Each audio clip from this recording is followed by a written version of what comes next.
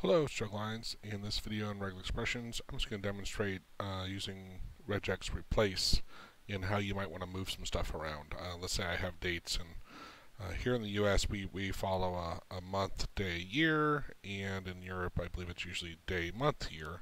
And so here's my haystack, right? This is what I'm going to search with, and I'm going to start a RegExReplace.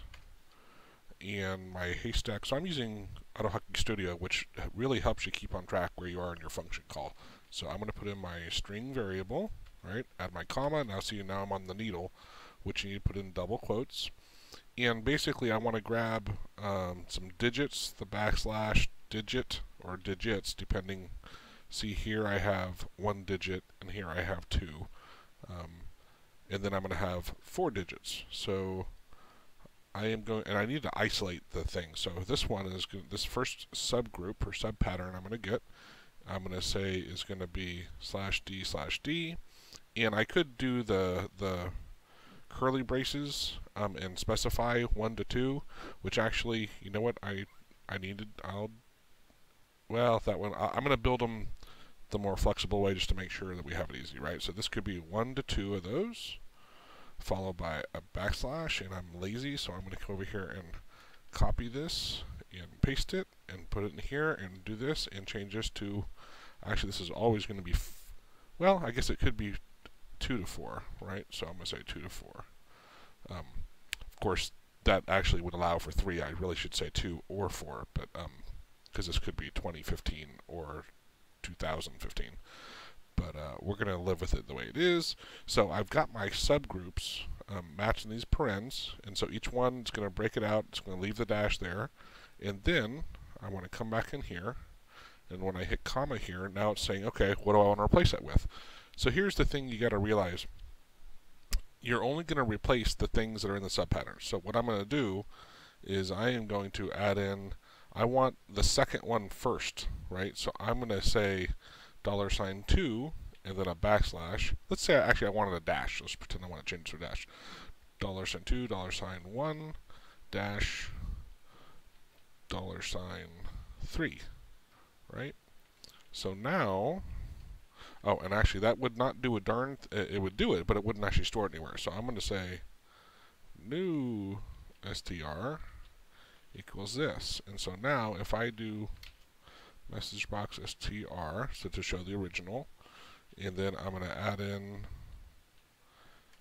a new line, and then I'm going to add in new _str, save this, reload it, launch it, and I didn't put it in there. What did I miss? It looks like it didn't, for some reason, didn't grab any of the, it actually removed them, which is, honestly, it's not terrible. Now, I wonder if those dashes, let me try this, I'm going to swap it out with this, and just see if, nope, that's not it. So the $sign isn't grabbing them. I have the parens around, and this is real how things work, right? You go to do something, and you think you got it, and then you realize, no, I messed something up. Output count, no, replacement, yeah, that was in the right spot. So the question is, it matched the pattern, 1 2 / 1 2 /. So here's what I do, right? Let's start playing with this, and actually let's just try this first. Okay, it still didn't match there. I am going to knock this stuff out. I'm going to cut it for now. Save, reload. Now that's interesting. Blah blah // and more stuff. So, oh, it's removing the digits. Oh, because it's doing it everywhere. Okay, I can actually understand that. So it's removing. I'm saying find 1 or 2 digits and just remove them. And so it's removing them from here and here and then from here, because this is 2 digits and 2 digits, and so it removes them, and it's just moving those slashes together. So the question is, why isn't my $1 replacement equals, now that, I don't think that's supposed to be in quotes. Oh, apparently it is. My bad. So let's throw back in here $2, and let's stick with the dash $3.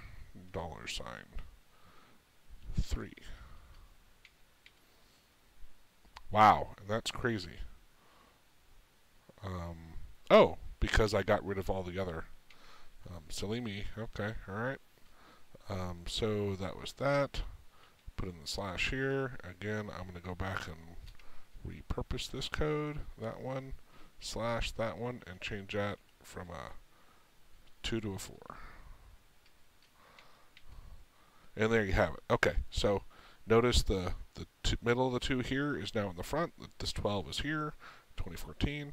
And then this one, it's 01, 01 there, 12, and 2015. Regardless of here, there was 2 digits for the day, and here there were, there was 1 digit for the day, and here there were 2. It moved them. If I hadn't built in this 1 and 2, it only would have worked on one of them, but not both. And just a quick, easy example of how easy it is to forget a subtle little difference of like, oh yeah, these need to be in quotes. For me, I was thinking about those are usually unquoted variables when you're, I think it's using RegEx match and you're dumping it into it, and so I was thinking there were no quotes there, but clearly there are.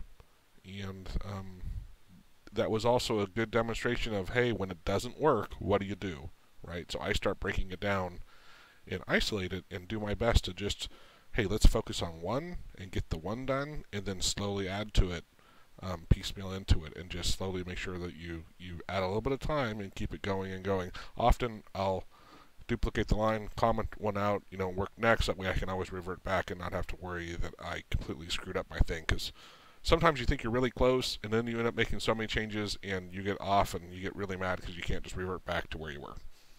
That's it. Thanks.